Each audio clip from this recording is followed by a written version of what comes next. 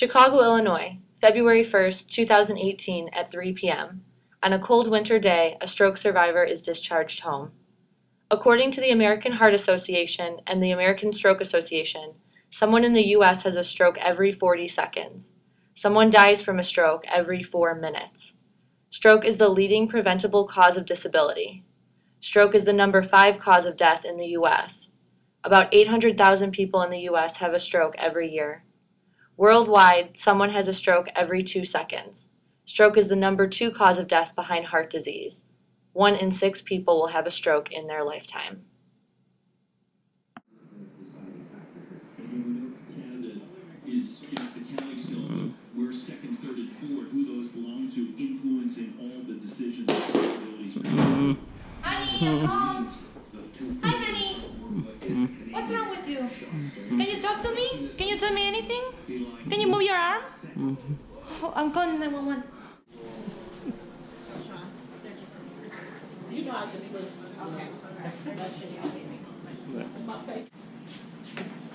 Hi, Mr. Salazar. I'm Dr. Ortiz, one of the emergency physicians.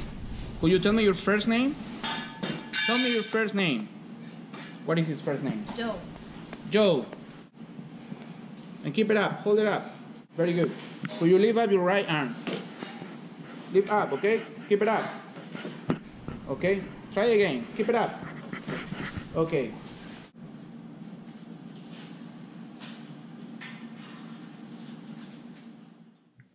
The NINDS trial published in December 1995 demonstrated that patients treated with IV TPA within 3 hours were at least 30% more likely to have minimal or no disability at 3 months. The benefit is well established for patients with disabling stroke symptoms regardless of age and stroke severity. Only around 5% of patients with acute ischemic stroke in the U.S. receive this treatment. I'm one of the neurologists in the Neuro ICU. I'm going to be taking care of you. So we're worried that you had a stroke. And we're worried that you had one in the left side of your brain that's affecting the right side of your body. But fortunately, your wife was able to call 911 and get you here immediately, and you're able to get a powerful clot-busting medication to kind of help you improve. But we've found since you've been here that your blood pressure is a little high. So we're going to have you start taking medication to reduce your blood pressure and help prevent any further strokes. Okay, Mr. Salazar, here's your stroke packet and information. Salazar, since we went over the packet and everything, do you or Mrs. Salazar have any questions for me? No, everything was pretty clear. Thank you. My name is Lisa. I'm a speech pathologist. I'm going to evaluate your swallowing and then afterwards your communication. I'm going to give you some things to eat and drink, some ice and some water, and I'll feel your throat as you swallow. Okay. Here's a little bit of ice. You can chew, swallow when you're ready. Good morning. My name is Erin. I'm from occupational therapy. I'm Claire from physical therapy. We came in and we wanted to see how you were doing moving around.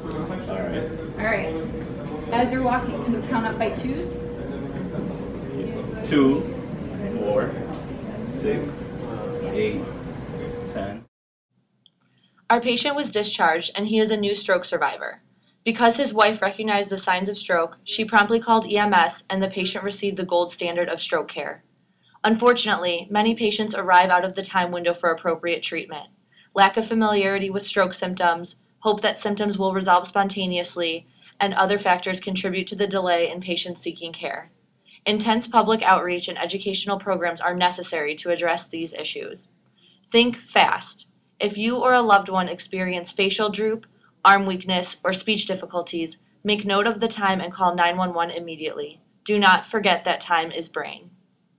Neuroscience is essential to adequately monitor patients with critical and time-sensitive neurologic injuries. Neuroscience is essential because it gives people a second chance. Neuroscience is essential for understanding basic communication and swallowing, things that make us fundamentally human.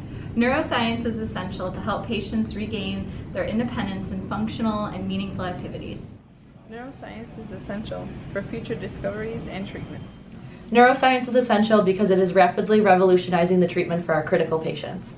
Neuroscience is essential because it saves lives. The teamwork in neuroscience is essential because it improves the outcome of our patients.